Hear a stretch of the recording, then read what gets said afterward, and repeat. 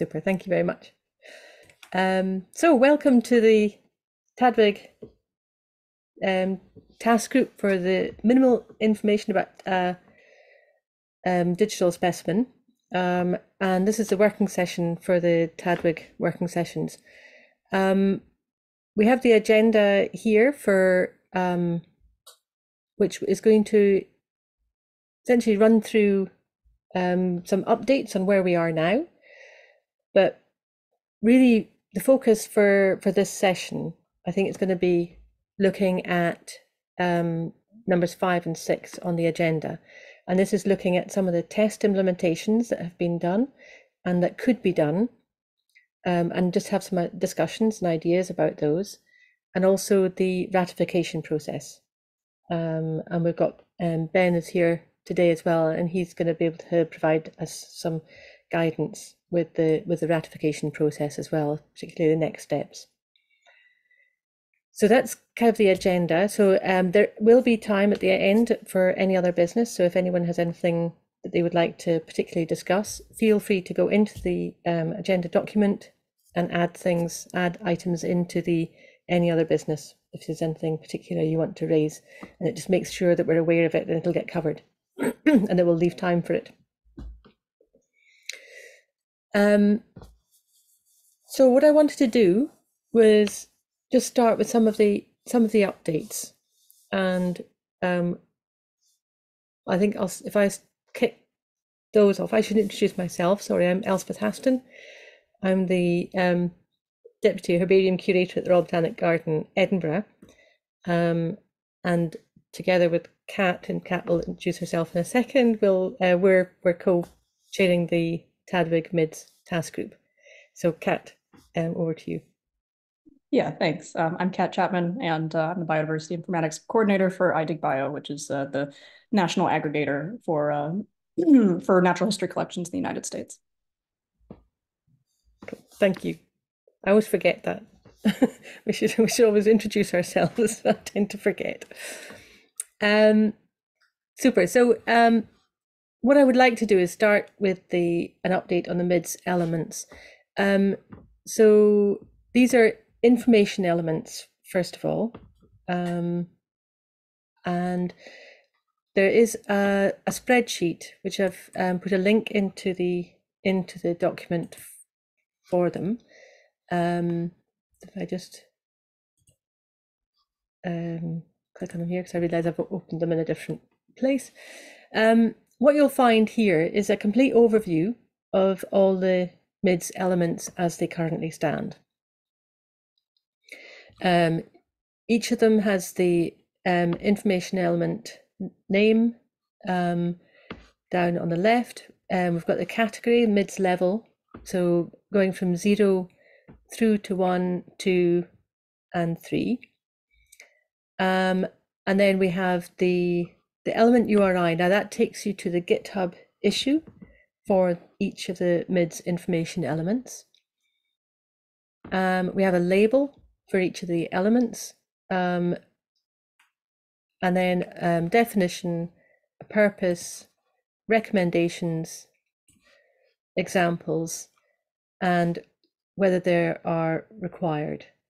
So and we've got some notes in here as well. So if what I would suggest is if anyone does see anything in here that they want to make a note about, use the notes field, and that would be really helpful. So what you will see is that with the MIDS elements, they may be required in all disciplines or in only one or more of 3 disciplines that have been identified and categorized, and that is biology, geology, and paleontology. So that is what each element consists of, and this is the best overview. This is the kind of, if you like, in some ways the top copy is in here.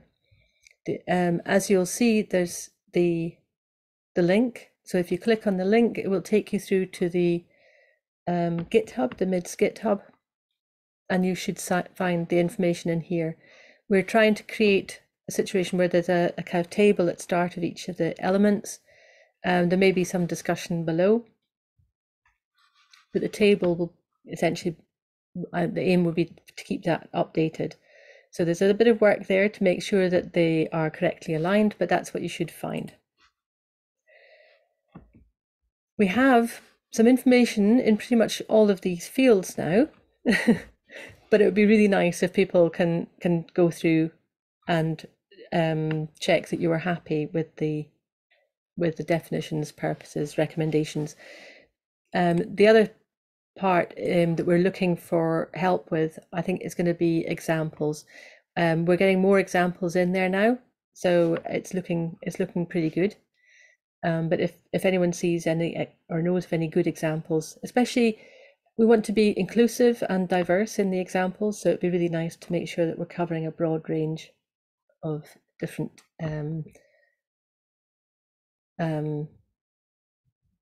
disciplines and geographical regions. So that is essentially the update on the elements. I'll go back to the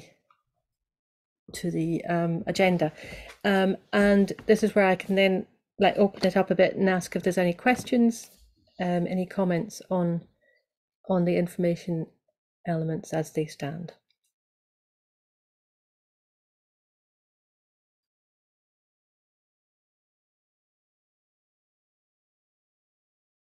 Looks like people maybe. Oh, Chris, yes. I have a question. Hi, everyone. I'm new to this meeting.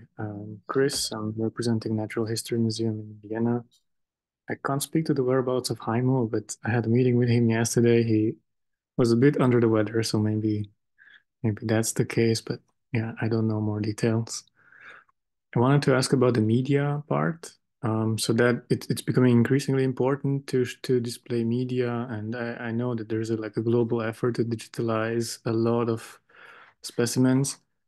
And so what would help is maybe a more complex description of that element, because for now I understood it's a list of links to resources, but lately I'm facing a challenge where we're developing a small portal in Austria using the MID standard. So I'm facing the challenge to include in that media element both a thumbnail and a set of full resolution photography. And so my question, and maybe we could brainstorm on this, is how could we include these kind of sort of complex requirement into that media field? Thank you. Super. I think it's a really good question. It's something that I think has been discussed to some extent during the progress of the MID specification. And it'd be great to get other people's views on this. I mean, one thought, and this is a question, is to some extent the MIDs, we've looked at the MIDs as essentially a presence absence or kind of specification, and not always looking necessarily at the quality, if you like, and more information about the element.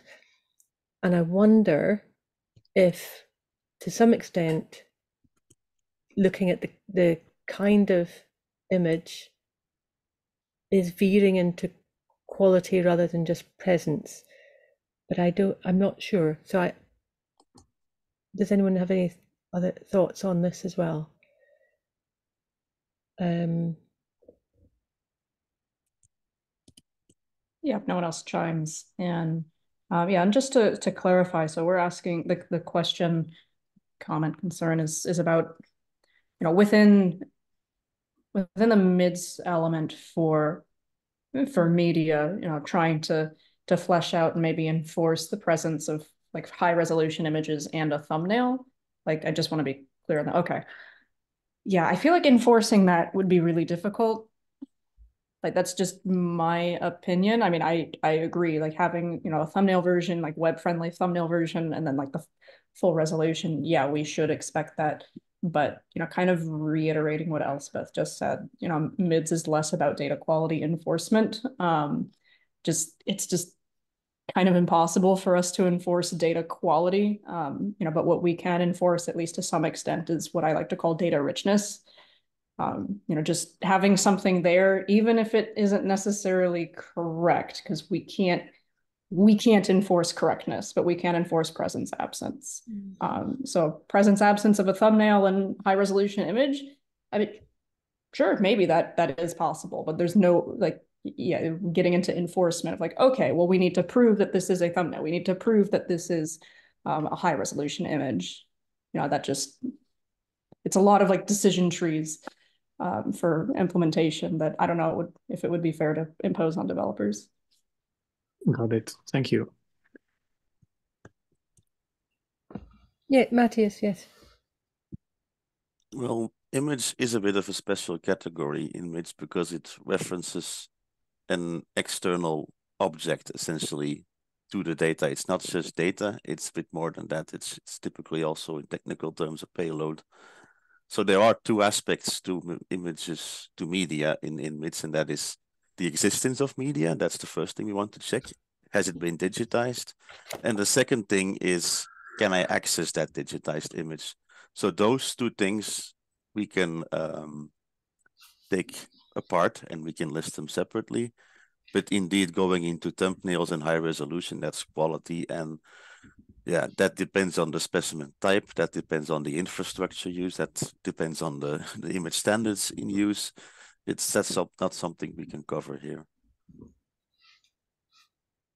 And Sam?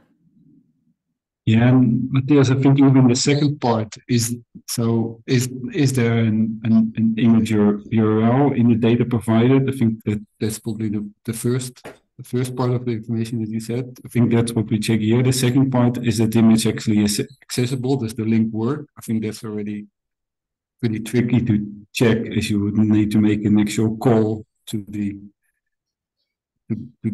server of the image, to the image server, and see if you can actually return a positive response. And I know there have been some issues with checking this at large scale because the servers are not always capable of handling a lot of requests. So we implement this. It just checks, is there a link available, and not even does the link actually work. That I don't know if that might maybe also fall between, is there information and what's the quality, although the quality is really poor, the link doesn't even resolve. Yeah, so how we interpreted it is really just, is there a link to an image? How we interpreted it.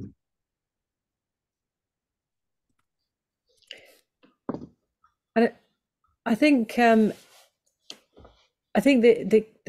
properties of the image, and I think there's a lot more discussion, I think, to be had about that for digitized objects and image standards and image metadata standards. I mean, there's so much I think we need to cover there. But I'm going to come back to you, Chris, to follow up on your question. Has that answer, have those answers helped you? Yes. So just to answer the last question, so I'm using it as specified. So I'm using this media element as an array of type with string elements, and I assume every string element is a link, and the order of the elements is important because always the first one is a thumbnail, and what's next could be one or more image resources, which are high resolution, but I always assume the first one is a thumbnail. So yeah.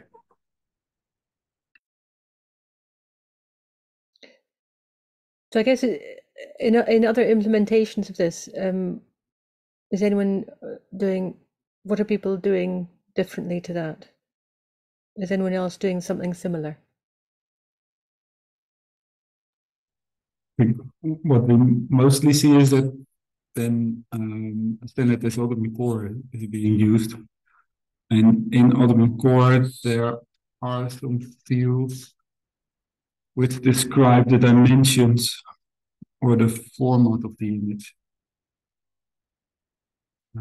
So there is room in other TDWG standards. I think Audubon Core is specifically for multimedia resources. And then what we do for the miscalculation is to check, let's say, if there is an Audubon Core information there, does it contain the? We at least check the AC accessory. So the Audubon Core accessory, which is a property of Audubon Core. But yeah, in other standards, there is space to provide additional information about the image. So this definition, at least concatenated and separated of media associated to the specimen, is a sort of a loose definition, because that list can contain sort of data objects, right? So not just strings of links, but also something more complex. For example, a link to a hosted image, and maybe a description of license or a description of owner and something like that. So this sort of media field can carry a complex list of objects, as long as the nature or the intention of the list is to describe media resources, right? Yeah, and what I think might be confusing here is that for MIT, these are more checks on whether a particular data format, piece of information contains any of these elements. So it's not really a data standard in itself. It's more a check over other standards, such as Darwin Core, ABCD, EFG, and a couple others we included, but not so much a standard of itself, and not so much terms or properties of itself for the format, but more a list of items to check in a piece of data. I don't know if I worded it correctly. But I think that's a really good point, Sam, and I think that's takes us back maybe to that thing I said at the beginning. Which these are information elements, so they're so what will become, hopefully what will help is when we look at the mapping. I think the mapping is probably going to be the key to this. Would that be fair to say? So I think that might help. Yeah. So I think hold on to your question, Chris. And when we get onto the mapping, we can maybe pick it up there as well and see if that brings us some more answers for you. Sure, thank you. Super, thank you.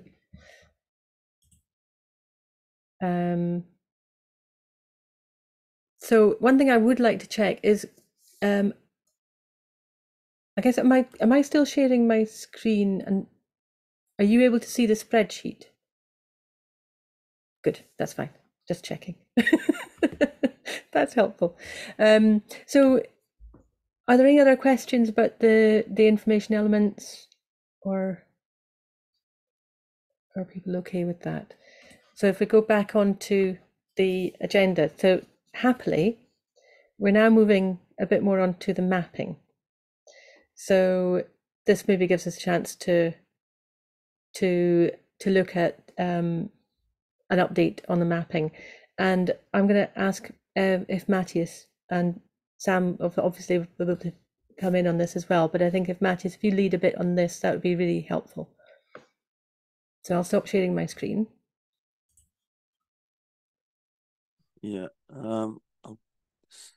Well, and just let me know if you want me to share a screen and do anything. Just let me know. So I can share. There's too many tabs open right now, but just see. I picked the right one. Okay. Can you all see this? Yes. So late last year, we worked on this mapping. The idea, so this one is for Darwin Core specifically. The idea is that using this, you map each MITS element to typically multiple terms that are used in Darwin Core and a bit more broadly in GBIF Darwin Core archive as well, because there's some variation there. And through this, it should become possible to make an implementation of a MITS calculation. So based on the Darwin Core elements that you use in your Darwin Core archive, you can calculate a MITS score for each specimen based on all of these sort of criteria, which are the MITS elements. And that starts from this spreadsheet where these mappings are listed following the SSOM mapping format. So for each MITS element, we map them using a certain predicate, depending on the logic behind it, to a Darwin Core term. And if you go down, you see that there's also a few GBIF and Audubon Core terms there as well. But this way, we do this for all the MITS elements. And yeah, there's some idiosyncrasies to how this works in SSOM. So this spreadsheet flows into this one with compact URIs to make it much more readable. And then this spreadsheet with different profiles for zoology and biology, because as Elspeth said, there are some differences between these two disciplines. These can then be exported as a tab-separated tabular format. And that, in addition with a small sort of metadata YAML file, makes up the SSOM mapping. I'm going to stop sharing now. Then I can have a bit more overview of all the things that I have going on my end, and that gives an opportunity for people to ask questions if they're interested. I'm going to go share some links in the chat, so that should give you some more indication of what it's about. So I uploaded the first version of the mapping to a fork of the MITS repository that you can see in that GitHub link. So there's the tab separated files and the YAML files. That's not fully synchronized with the latest version of the MITS elements, as Elspeth showed, and there's some discrepancies because it's tricky to synchronize to Google Sheets perfectly if they're trying to do different things, and it's going to get worse if we have different profiles. So that's something to keep in mind for the future. But it's a workable instrument now. And yeah, we juggled the structure of it a bit to follow the specifications of the SSOM standard, because the column order needs to be in a certain rank and things like that. And there's also a bit of an experimental usage of the intersection of predicate from the OWL standard that we use to cover some of the logic for the mapping.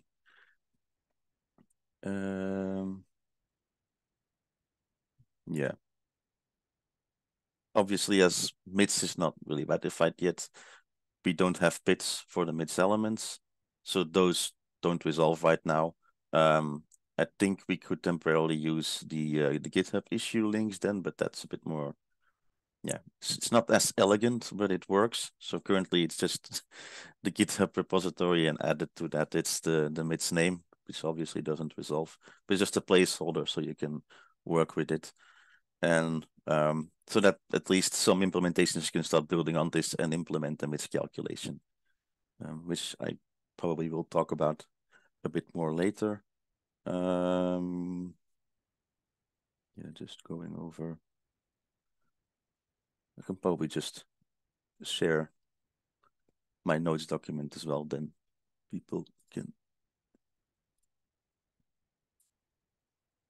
follow also what I've said, because I think I've been rambling on quite a bit about lots of different things.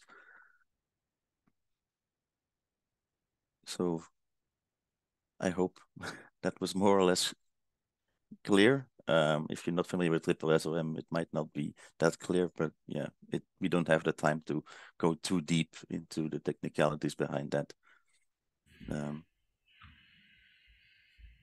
That's fantastic. Sorry, I just want to check. Ben, we can't hear you, but just wanted to make sure that you weren't expecting us to Okay. hear you.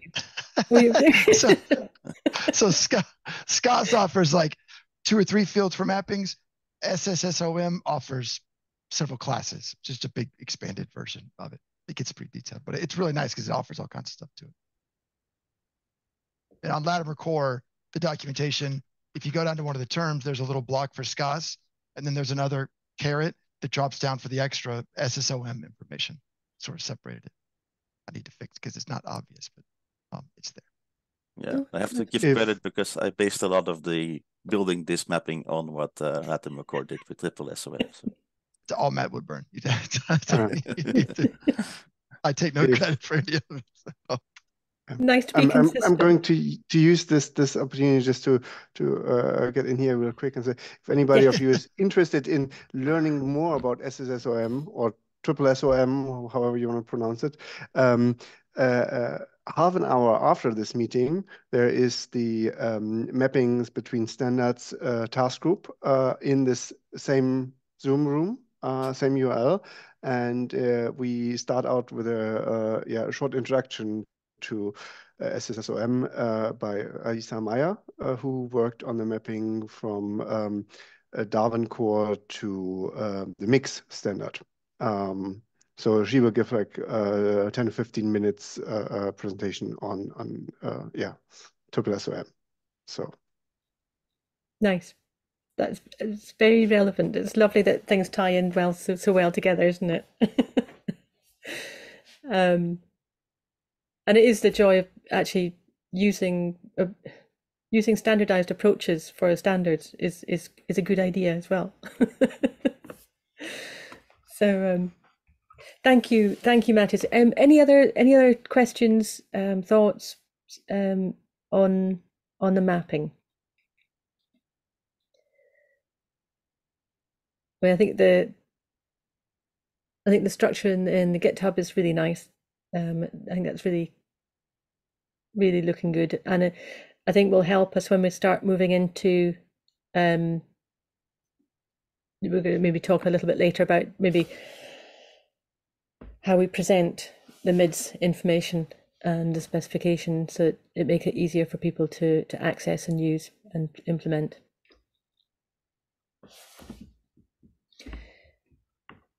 Maybe one thing to note is that I based this mapping, well, Sam also contributed quite a bit, on how Darwin Core archives are documented in the different standards repositories. But this is also very much oriented towards a GBIF implementation because GBIF produces a vast amount of Darwin Core archives. The downside is they do it a bit differently than you would presume from the Darwin Core documentation. So that raises some issues in that if you want to measure it that way, you have to adapt also to the way GBIF does it, which excludes some extensions, for instance, from their archives by default and incorporates them into the occurrence core. And it harmonizes the multiple ways you can attach media to the specimen records. So, and yeah, they also parse quite some data, and in their interpreted version, they enrich it with their own annotations, which has repercussions if you want to measure digitization status. So, yeah, just mapping for Darwin Core might not be sufficient. We might have to map to Darwin Core usage. That opens up a whole can of worms. So that was one thing that I noticed when I tried to implement this into an actual MIDS calculation tool, this sort of mapping. And I think we'd probably find similar thing with GeoCase, for example. And I know, I guess just to say that the decision was made to start the mapping to focus on Darwin Core, and then the ABCD essentially to follow. And then with the work that's being done, as David was talking about, looking at mapping between Darwin Core and ABCD, I think it's also going to help this process as well.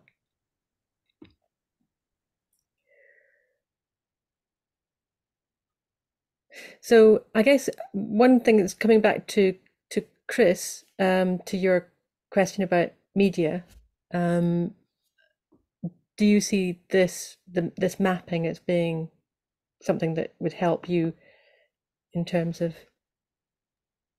measuring the? Absolutely, because so I'm tasked with building a discovery portal here for sort of digitalized Austrian preserved specimens, and we're pulling data from GBIF. So this mapping is amazing. It cuts my development time significantly, and we're also approaching GeoCase, and we're also approaching our own databases. Every media part from these, because that's the most complex one. The rest, it's pretty simple joins, pretty sort of straightforward data. Media is complex because of its diversity. And so that's why I had my first question there, because that's my current struggle. So thank you very much for clarifying a lot of it. So, and yeah, it's a cool meeting. Thanks a lot. Excellent. So we seem to have timed it well before you've done too much of the work and have to. And yeah, so, and it must be lovely for Matthias and Sam to hear this as well, because they've done a lot of work on the mapping. It's very nice to always to hear that it's useful for other people as well as yourselves. Yeah, that's really nice to hear. Maybe one thing to add here. So the mapping maps for media to various properties. So in the GBIF namespace, but also in Audubon Core and in the multimedia extension to Darwin Core. So there's a couple of options there. When you want to do that in practice with a GBIF generated Darwin Core archive, then it's just looking at media type, which is a sort of summary field that GBIF makes based on lots of checks. Well, quite a few checks at least. And that's just checking the absence or presence of that. In MIDS 3, we could go deeper into that, but implementing this is a bit of an issue still that I haven't resolved yet. So that's the status, and that's the sort of difficulty you do encounter when working with images and how they're popular, how they're published in the wild today.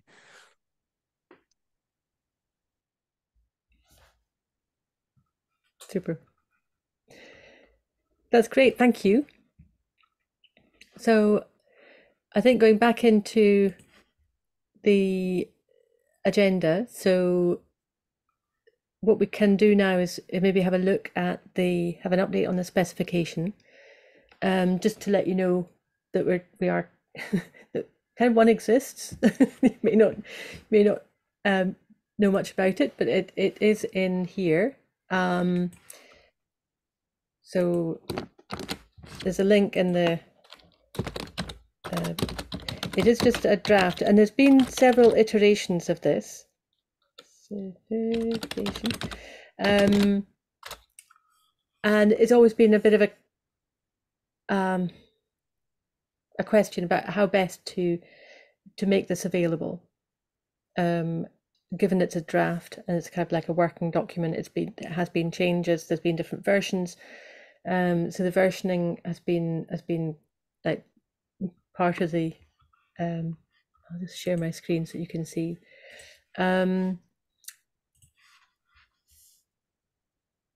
Has been part of the challenge as well.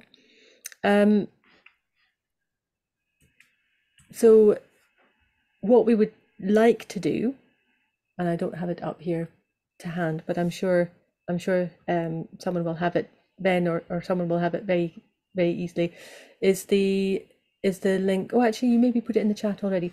There's link to the Latimer core.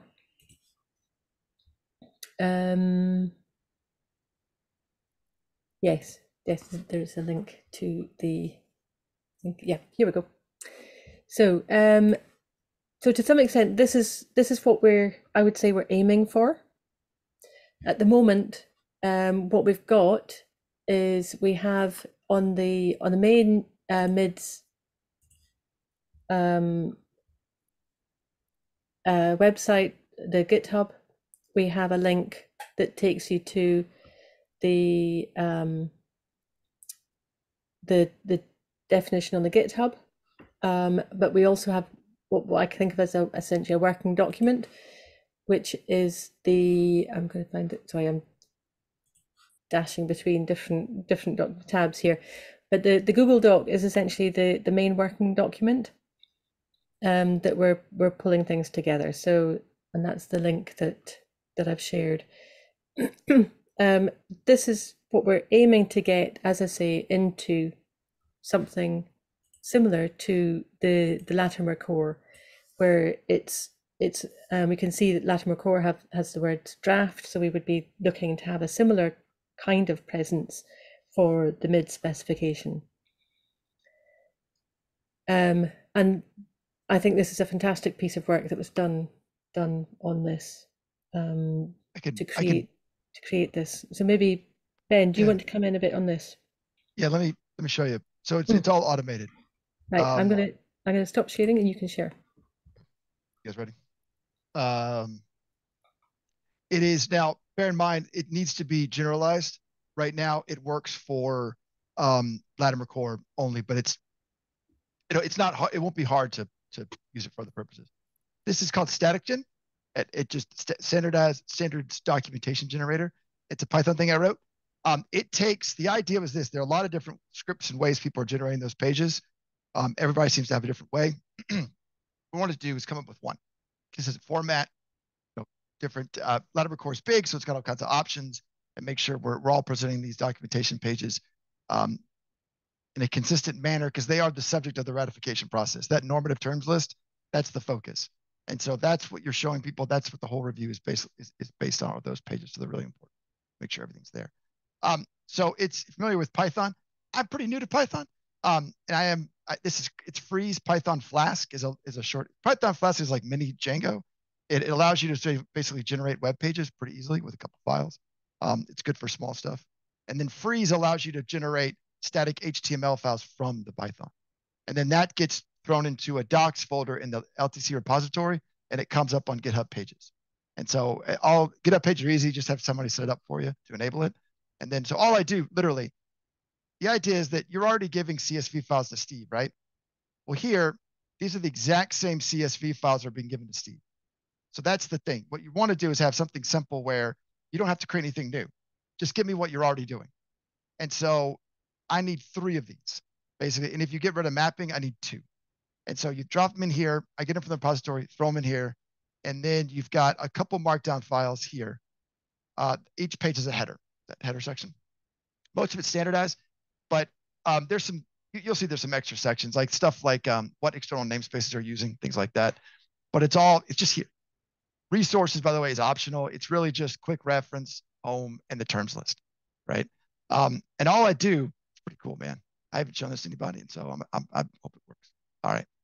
Now, bear in mind, this works for LTC. It's not much to get it to work for something else, but I need to make that happen. Why is it not failed to start? You show somebody something, and the first time you show something, it doesn't. I mean, seriously? Really? I mean, this has never happened before. All right. No, I don't need the Python console. I want this. All right. All right. Fine. All right. So let's pretend. Actually, I hate demos. I haven't given a demo in so long either. All right. Just talk amongst yourselves for 2 seconds. All right. Let's see. I gotta get to it. Tad, let's see. Right. While Ben's doing that, I'm going to just say I'm glad this is being recorded, because there's a lot of information in here, which is fantastic. So really appreciate you doing this, Ben. Sure. All right. Perfect. All right. So all I got to do for the project. Okay, cool. All right. I don't remember what. Now this is just, here we go. All right. It has a virtual environment, which I have to get the name of. I'm so sorry. All right.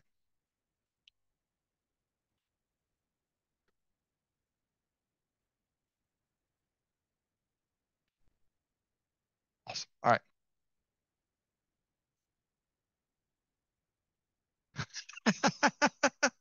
Oh, no, that's not right.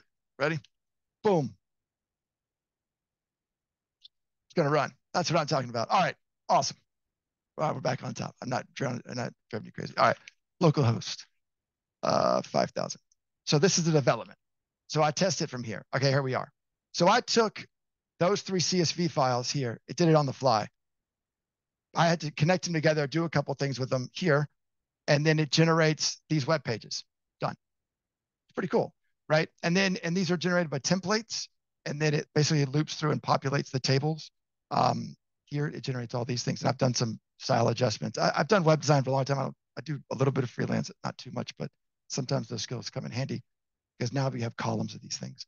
So all this is generated automatically, and then so I'm testing it here. If I like it and I'm good with it, all I do is go to an actual command line prompt that works, and I go app.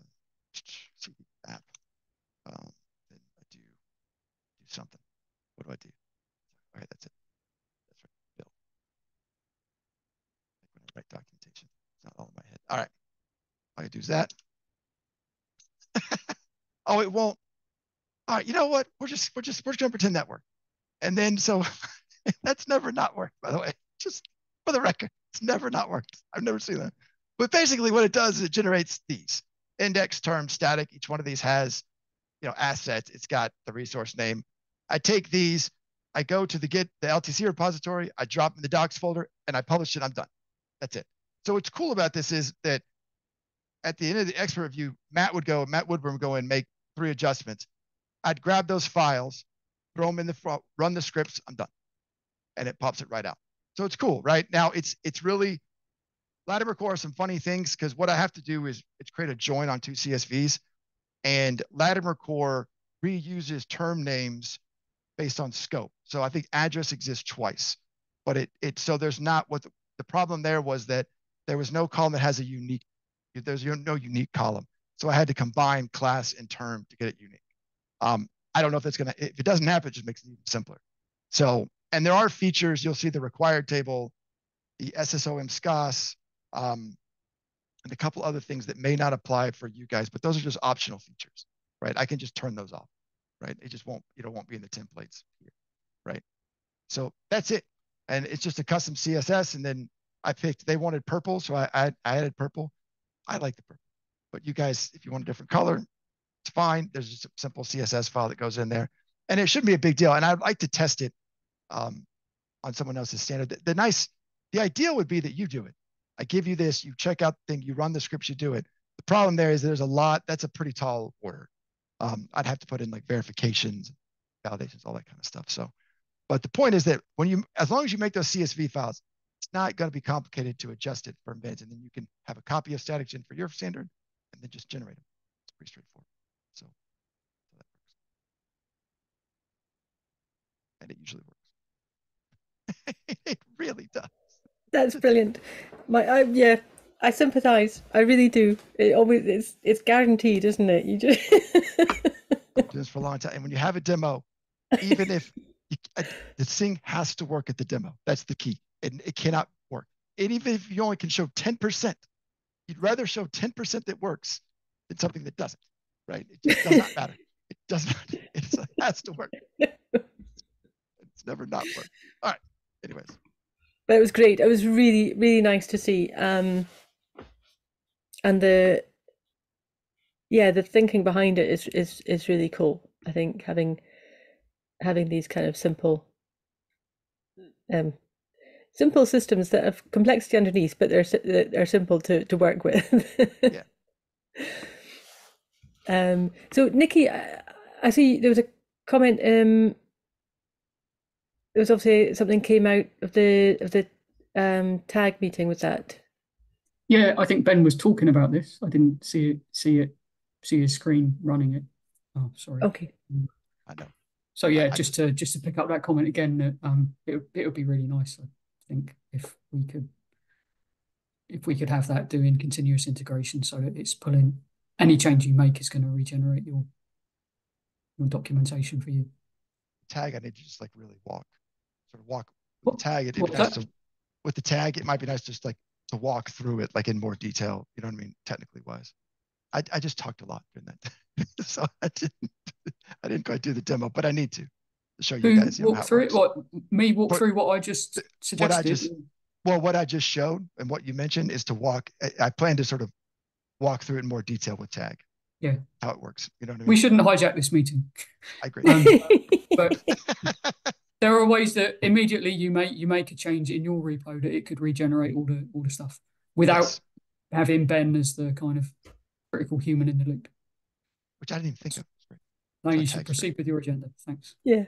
No, it's great. I mean, it's you know, it's something that's we're going to benefit from. So it's good. But I think that's going to help us. I think if we've got something like that people can access, and it's a kind of nice access to MIDS, I think that's going to be really helpful, where they can get especially the mapping information more easily. They can get the elements. It's going to make it a lot easier for people to work with. And therefore, you know, we should hopefully increase uptake as well, which would be really important. So I'm going to come back now with any questions or comments about the specification and about the plans for the specification.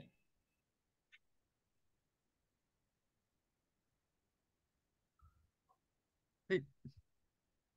Oh, Pat, yes. Yeah, sorry, I arrived late. There is storm here, and I was in the car between Brussels and here. So I'm glad you made it. Yeah. I just have a general question that I got from someone from the Set of Earth Science Working Group, because we asked them to revise the MIDS, and then we asked them a bit later to revise the Latimer core for Earth Sciences.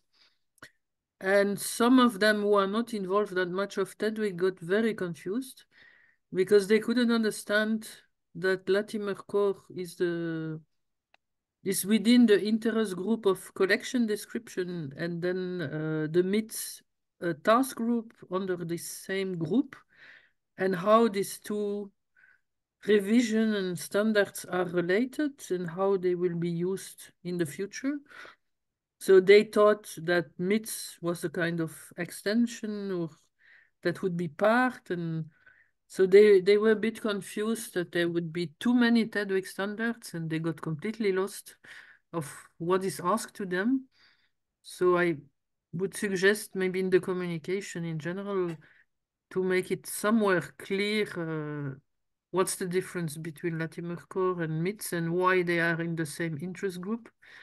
Because for outsiders who are not in TDWG, they say they have the feeling that we speak Chinese and they don't know where to start with review, and they don't see the difference. And so they didn't give any comments to the review to Latimer core because of this confusion, and that they didn't understand anymore what to do. So maybe a general thing for the non-TDWG people who are not all the time involved to try maybe to clarify when we ask comments to domain-specific experts about the definition and controlled vocabularies, about the context and how and where these standards will be used in future, if they are Darwin core extension or new standards or standalone, because they couldn't understand that. No, I think that's an important point. I think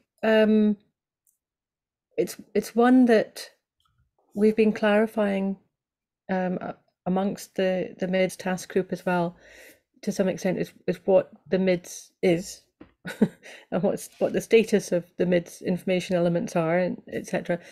I think the one of the main points I would say is that I'm just looking at I can share my screen. I'm just looking at the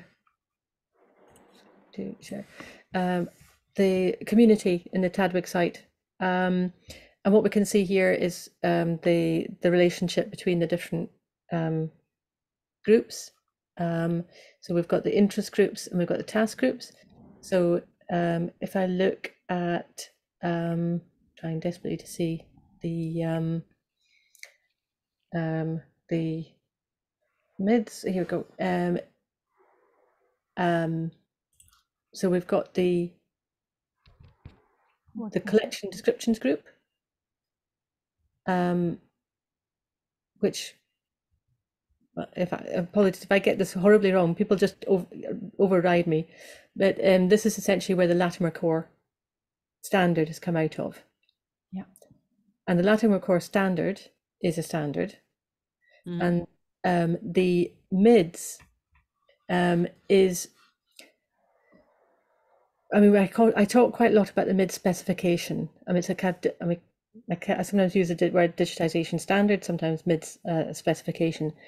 But the key thing is that the MIDS elements are information elements. They are not terms in themselves. So a standard will have terms. The MIDS information elements are not terms. So essentially, what the MIDS does is it builds on top of other standards. And it uses the terms in other standards, and it's all about the mapping of those terms to determine for layman. Could we say that it's more a standard method, whereas the other is more a standard on the data? Because we have that in the genetic part, that you have the data standards, and then on the other hand, we have from other groups who are more defining methods, lab methods and so on, ISO or not, about how to use the data or the samples themselves. Could this be a parallel, or is it totally different? I don't. I mean, I don't want to say too much about the Latimer Core of the standards, because it's not my area. Other people can speak much more about that. In terms of MIDS, I would say that MIDS, I'm not sure I would say it's much about a method, though. I think it is more it's essentially a standard for the level of digitization from the completed. So it's that is what it's about. Probably the measurement method or statistical method or KPI, how to. But I think it's an important question, but I think it's maybe one that we can come back to. I think I don't think it has. I don't think it has an impact on the thing on MIDS itself. I think it has an impact on how we present MIDS. Yeah, and on the future potential users. Yes. So I think it's about how we present MIDS and how we inform people about MIDS and how we disseminate MIDS. More, it feels like it's more about that than the content and structure of MIDS itself. Would that be fair to say? Yeah. So I think that's maybe something we can take on to look and see how we define MIDS and present it, and we can look at that in the specification as well, and the wording, to try and make that clearer for people, without necessarily trying to define other standards like Latimer Core. We'll leave that to Latimer Core to try and get that message across. Yeah, the main confusion came because it's a task group of Latimer Core in the website.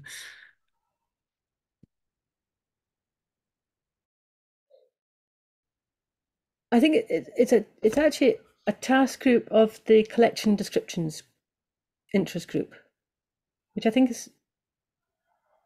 Yeah. I don't know if does that. We discussed in the Latimer Core session that we would change this page and add Latimer Core there. So okay, that's also maybe something to discuss with you as a task group. Yeah. Because okay. But I think well, what we can do is we can take that on board, and we can have discussions, I think, maybe with the Latimer Core group, and that can maybe be part of maybe TDWG themselves can take that on board as well. I mean, this page really needs some work. We had also discussed this previously in the technical architecture group, because at the moment it says interest and task groups as part of the community, and on a separate page it lists like all of the functional subcommittees. which I think should belong here as well, because that's also part of the community. If you want to get the whole range of activities of TDWG, then having all of the different groups on a single page would be much more helpful. In particular, if we have, like with the mappings group, have a task group that is hierarchically underneath the technical architecture group as a functional subcommittee. So I guess there are many ideas where we need to do something about this page and maybe reorder some of the groups.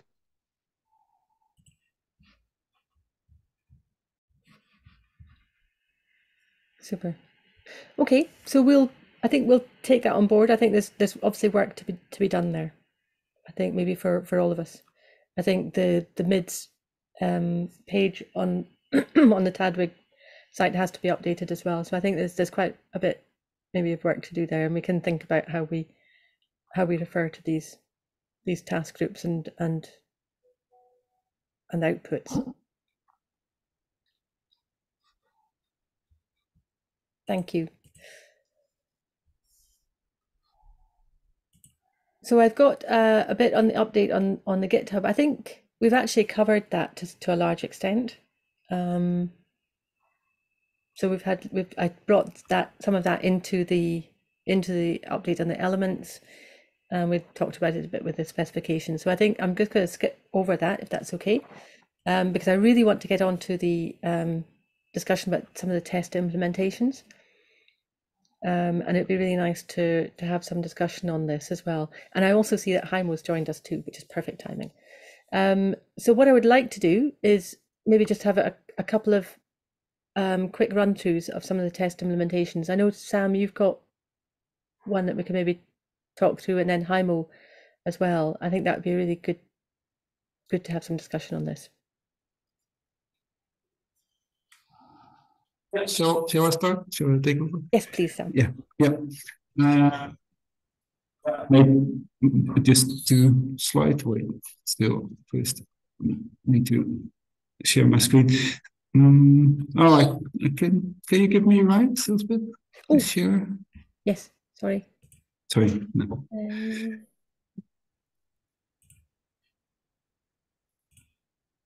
Yeah. That good? Yeah, I think so. Super. Yeah, it should be visible now. Okay. Yeah, so within Disco, we integrated the MIDS calculation as part of the data ingestion pipeline. So really simple workflow is that we start an ingestion pipeline. We need to ingest an Darwin core archive or biocase endpoint.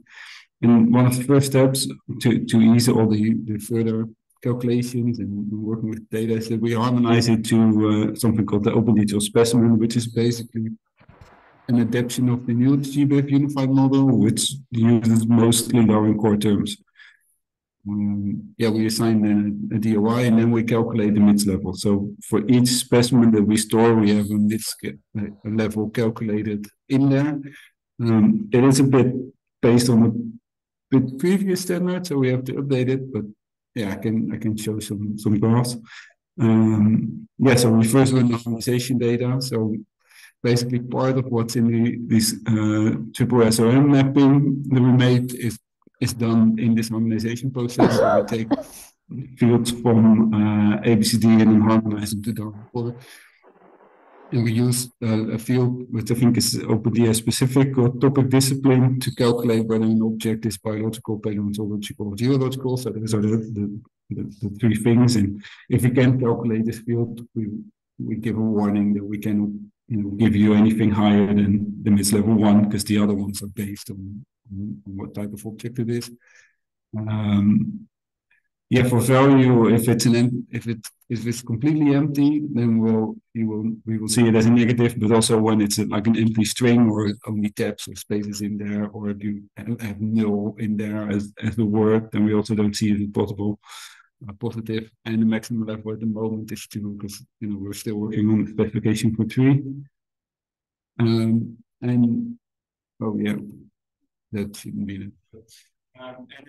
We have a couple of specimens. So Disco is still in test environment, and we can actually show the specimen, hopefully. If I know which step. Oh yeah, I made this little dashboard. Should be here.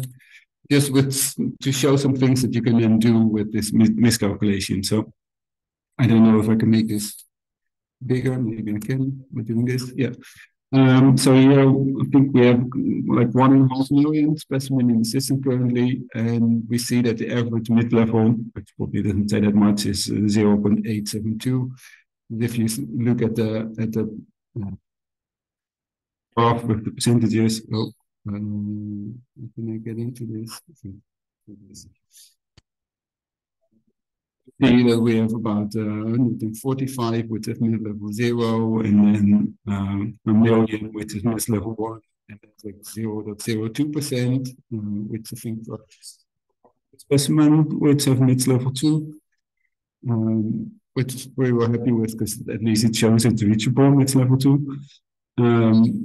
But you can also, this is the same like a account instead of percentages, but you can also do things like mid-level per topic discipline. So yeah, we see that zoology specimen are maybe, and botany specimen maybe reach a higher mid-level than at least unclassified specimen or paleontology or geology specimen, which seems to have more difficulties in reaching mid-level on. I mean, it isn't really a good representative in the amount of data sets, because there are probably only 6, 7, or 8 data sets, but this is the general philosophy that you can create these dashboards.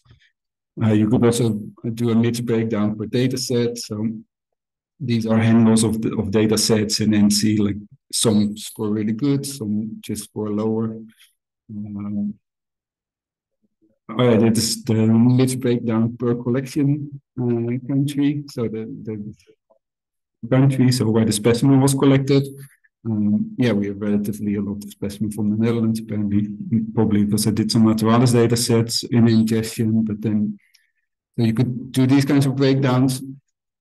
You could do really crazy breakdowns as well. If you did a breakdown with the identified by, where you see that specimen from Ian Willings for mid-level 1, but specimen by T. Tomsberg shown mid-level 0. I don't know if anyone wants this information, but it's there. And you can make some graphs saying like how many specimen are missing the information field last modified, or modified, I think it's called. You see we have about 1,000 specimen that are missing that particular field, and license is missing in that particular field. I wanted to show preparations, because often the preparations, which I think is object type within the MITS information element, that's missing most often. That's probably why MITS level 2 is most often not reached. But yeah, there was an issue with it in the indexing, so actually need to fix that part. For the code, I think is it open as well somewhere? Yeah, for the code, it's really simple class where we say, well, is valid the core a license field? Do we have a valid? And valid is in this case, is there anything in there? So as long as it's not empty, not null, so there's nothing in there, or if it's just an empty string, or if it's the word null or capital null, we see those as invalid values. If there's any other value, we see it as a valid value, and this will be true, and so it moves to. If it doesn't comply to any of these, it will get to mid-level 0. For mid-level 2, we make then a distinction between is it a biological sample, or is it a paleontology or geological sample? So yeah, I've put the link in the slide as well. I can share the slide so that you can actually have a look at it if you want. If you want to get some information, or you want to copy a couple of things. And I put also a link in there for the OpenDS schema and the harmonization, because the miscalculation is much easier because we already harmonized all the data. I think that's really short what we did. That's fantastic, Sam. Thank you so much. Well, what I think, what I'd like to do is I would like to kind of just go straight on, so that we can get, because I also want to bring in Matthias. So Heimo, I'm going to ask you to hang on a bit, and we'll come in with Matthias next to just give a quick demo of the MIDS calculator, if that's okay, and then we'll go on to Heimo. Yeah, so this is the MIDS calculator tool that I have presented before. It's an R-Shiny app that is designed to take zipped Darwin Core archives from GBIF, and it just, when run locally, gives out for each specimen the MIDS score, and then there's some graphs that you can use, and you can also export the scores.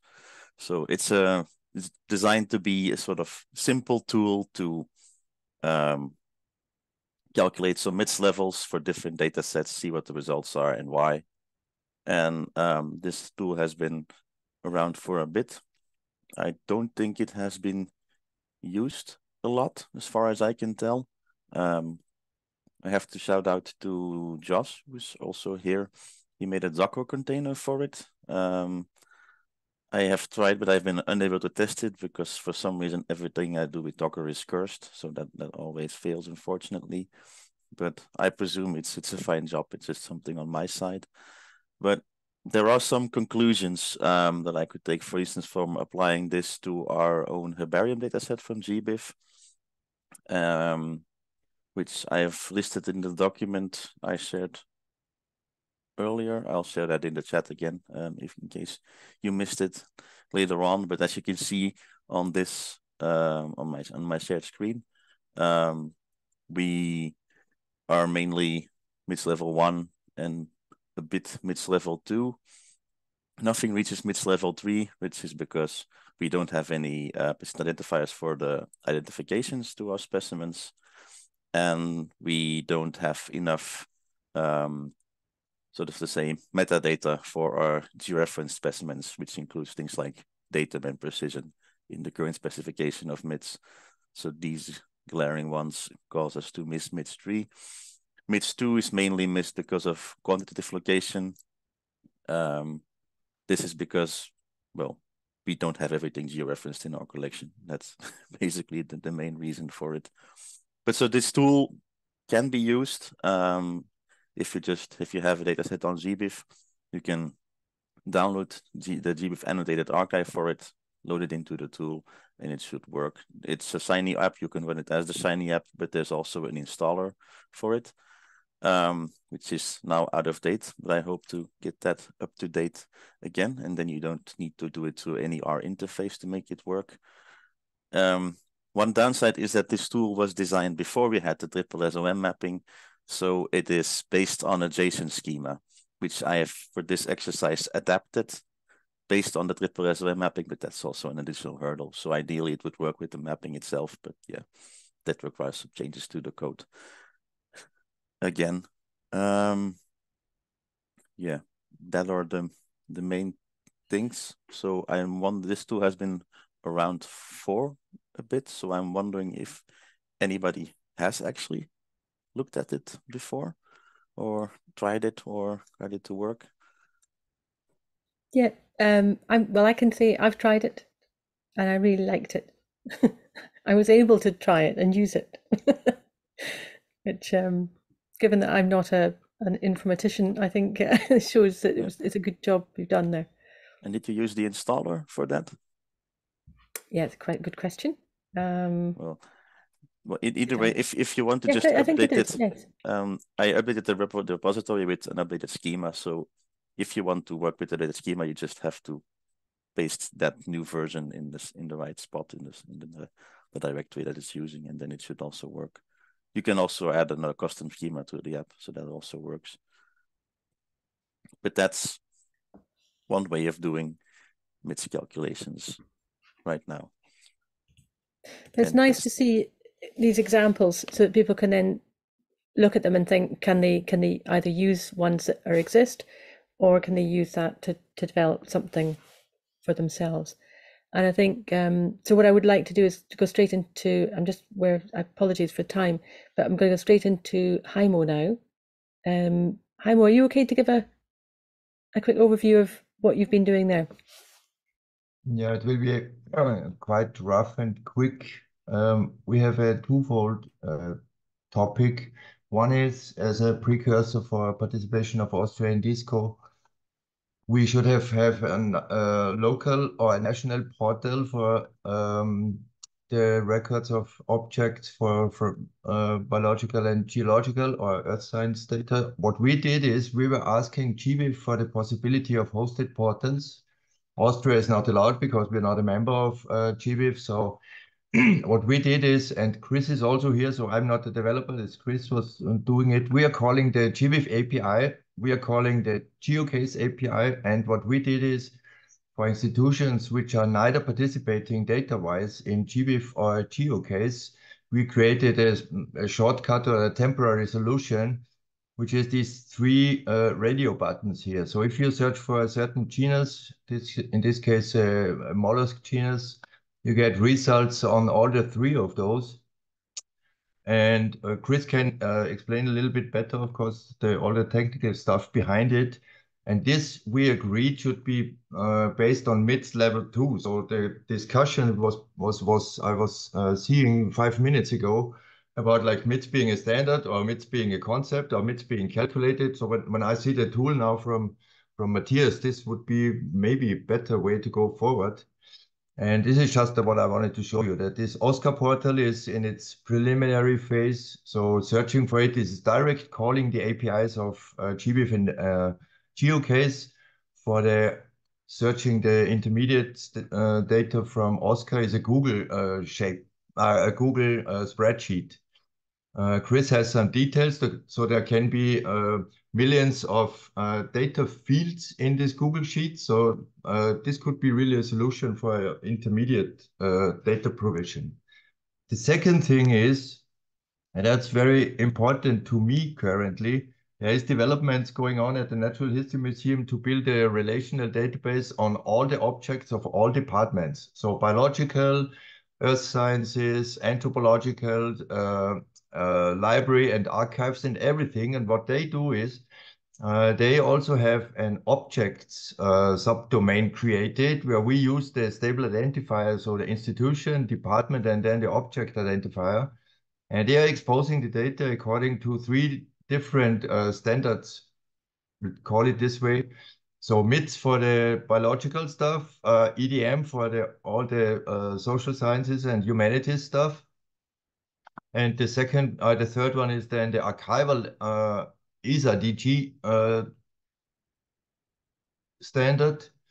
And my question for myself, is it a little bit premature to have it really exposed in this productive environment and showing it, or having like the MITS calculator and giving the MITS terms as Matthias and Sam just put out? And why I'm putting this forward is I wanted to have sort of your opinions on how this goes in a direction supportive of MITS, supportive of the MITS discussions, or if it's premature, so we could keep it internally and then expose only the ratified standards and stuff. So this is sort of what I was, I don't know, puzzled a little bit currently, speaking frankly. So I think for me it's been interesting because I saw this the other day, but based on the discussion that we've had today, I really like some of the thinking that's going on here, but I wonder if what we're seeing here with the MIDS on your portal, whether we're seeing that actually what we should be seeing there is maybe a Darwin core rather than the MIDS. If we're looking at the data model, that actually we should be seeing maybe the Darwin core there, and then some indication of the MIDS level of the record. What do we think? Would that because Yeah, in Austria, we are shifting from ABCD now to Darwin Core also. And also, there would be, this is exactly what I was thinking. No Darwin Core or ABCD or any of those, and not MITS as a standard. No? It's like really, and what I would also like is to have some, I don't know, some official recommendation of something, like also coming maybe from the Disco side or from Disco Flanders, at like how they do it, and yeah.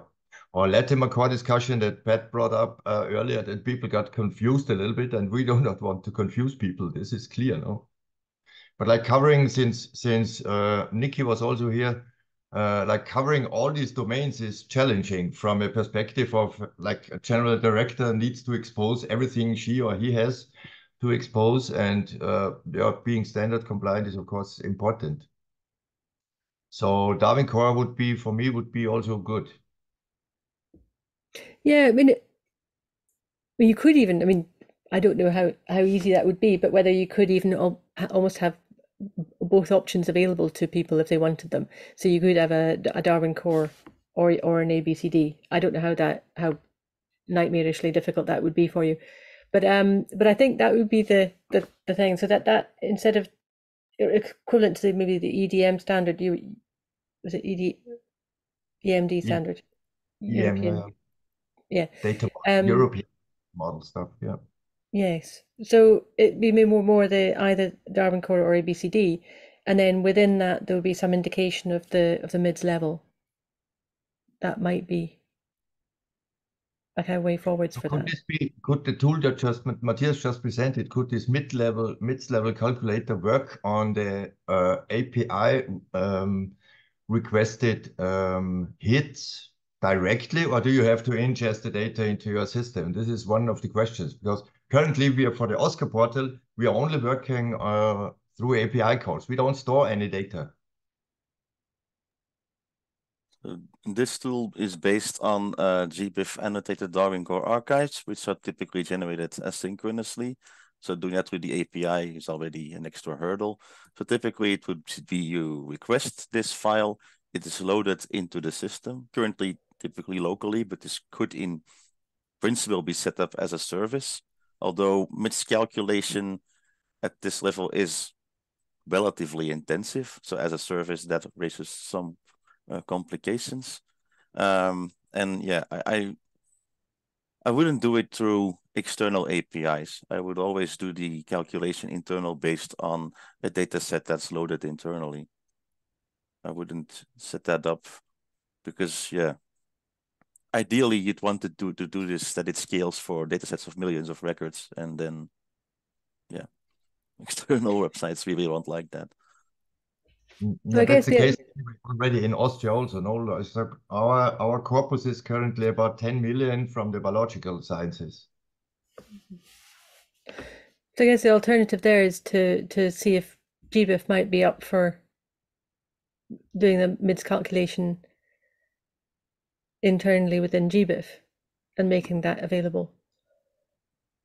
Yeah, that was always also the idea that GBIF would at some point implement this. Either it could be at the IPT or BioGase level, or it could be internally GBIF. It could be both, and you could compare it. But yeah, for that, there first needs to be a release of MIDS that they can use and that they can also reliably use. So it's more than just a document or report with an outline of the MIDS levels. It should be something machine readable, which is why we've done this triple SLM mapping work. Yeah. Sorry, Chris, yes. Just to clarify a bit from the technical side, what Heimo said. So the portal actually has two important components when we display data. So one's the result list and the other one is the result details. And in the result list, the stuff that you saw on Heimo's screen, we use MIDS because MIDS allows us to group results very efficiently.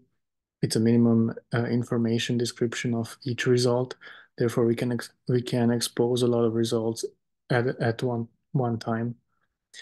But then the user has the possibility to click on a specific result and get the original output, the complete output. So when you get GBIF results, you'd get the full GBIF object, occurrence object, and when you get GeoCase, you get the full GeoCase, so on and so forth. And hence, the question, should we encourage the data provider to produce a calculation? Can we do a calculation on the fly on user request? Or could we assume a calculation based on the source of the data?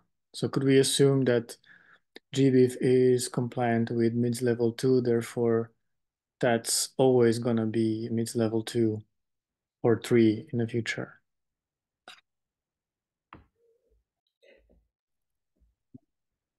Pick that up a bit, Elspeth? So, sorry?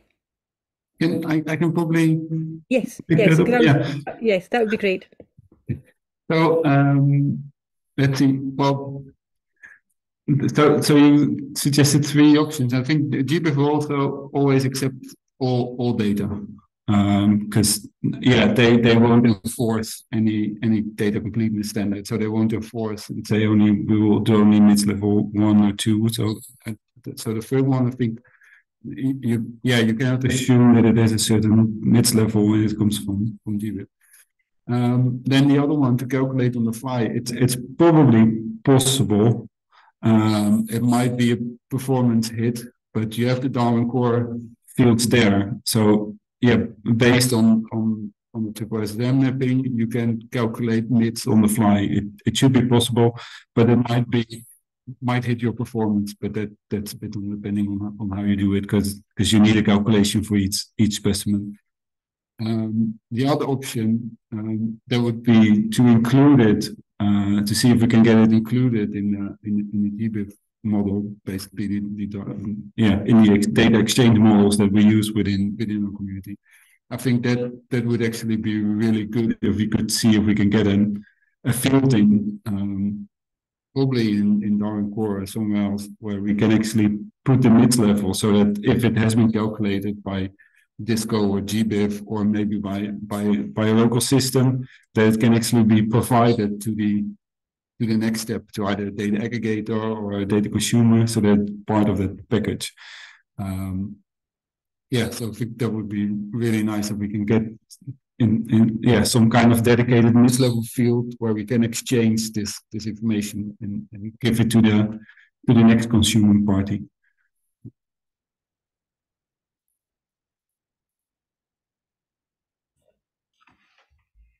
Thank you, Sam. So, Chris, does that help you? And Heimo, does that help you both? On the short term, I think, we'll manage. On the long term, I think Sam's proposal, to me personally, as a technical person, I think it sounds the most reasonable, because if the ingestion processes allow all data, then we can expand the data during the ingestion process to also describe the MIDS level. So this would be calculated on data, let's say on writing mode, on data ingestion, which means you do it once, you don't have to calculate it every time you explore the data. That's the most frequent action with the data, looking at it, exploring it. Having a calculation during that time is very expensive in terms of maintenance and in terms of technical capacity. So I fully support Sam's idea to include a MIDS level on ingestion in the ingestion process. Thank you. So I'm looking at the time, and I know this. David will be watching the time as well, because we have to close up so that the next meeting can take place. So we cannot overrun. So I just want to thank everyone very much, and Ben, thank you as well for helping to host this. Really appreciate that. So as I've said, we're going to finish up there. We'll follow up on the ratification with TDWG after this, and we'll keep everyone posted on that. We'll also be restarting the MIDS meeting, so we'll inform people about those coming up. So do make sure you join the mailing list, so you hear about those if you want to join them. And I think that's us. I think we need to stop there. So thank you everyone for